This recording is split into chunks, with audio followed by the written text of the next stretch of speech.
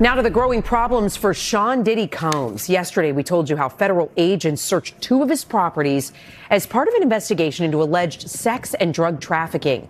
Well, today, an updated civil lawsuit makes similar allegations. Chief investigative reporter Jonathan Deans joining us from the newsroom with where this investigation stands today, John.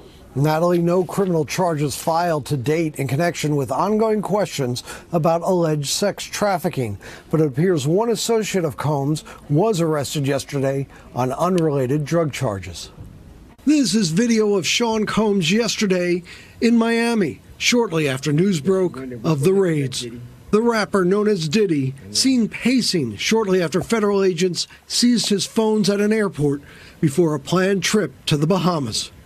At that airport, Miami police say they also arrested Brendan Paul, who is charged with cocaine possession. A civil lawsuit names Paul as one of Combs' associates. This all happening after Homeland Security investigations agents descended on his multi-million-dollar Los Angeles home yesterday. They could be seen carrying out boxes and bags of evidence. In Miami yesterday, a similar scene. HSI agents seen taking away evidence, including a laptop.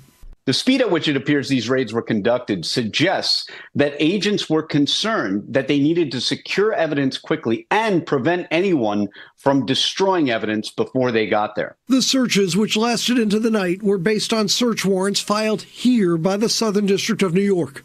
The matter related to sex trafficking, drugs, and other allegations previously raised in civil lawsuits against the rapper. One lawsuit updated just yesterday by a New York artist named Rodney Jones.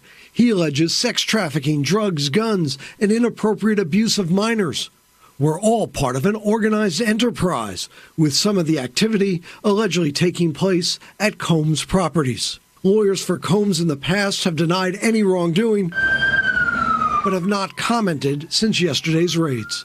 Federal prosecutors in New York have interviewed numerous women who allege wrongdoing, sources tell us, and former R&B singer and Combs' one-time partner Cassie has accused him of physically and sexually abusing her for years. Combs settled that lawsuit a day after it was filed, but Combs' lawyer says he does not admit any wrongdoing in that matter. Again, no criminal charges filed and the search warrant remains sealed. Combs, again, not yet commenting, but in the past has denied wrongdoing. The criminal investigation continues. David?